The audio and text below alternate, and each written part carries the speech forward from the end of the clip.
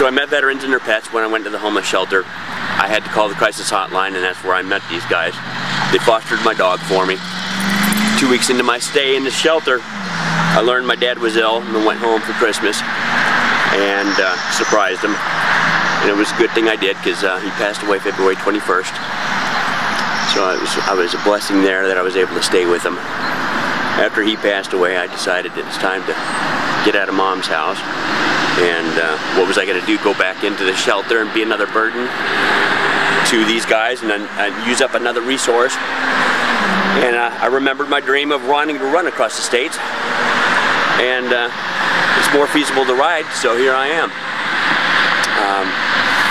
I actually considered doing for another cause before I, remembered that, I owe these guys. They helped me out, so why not, use this as a cause? So we're just trying to raise awareness, to reach out to veterans that have pets, that aren't going and get the help they need because they have pets and nobody to care for them.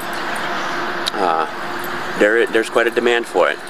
There's a little loophole that, there's a lot of services available out there to veterans, but if there's an organization out there like Veterans and Their Pets that can allow them to get the services that they need, that's just something else.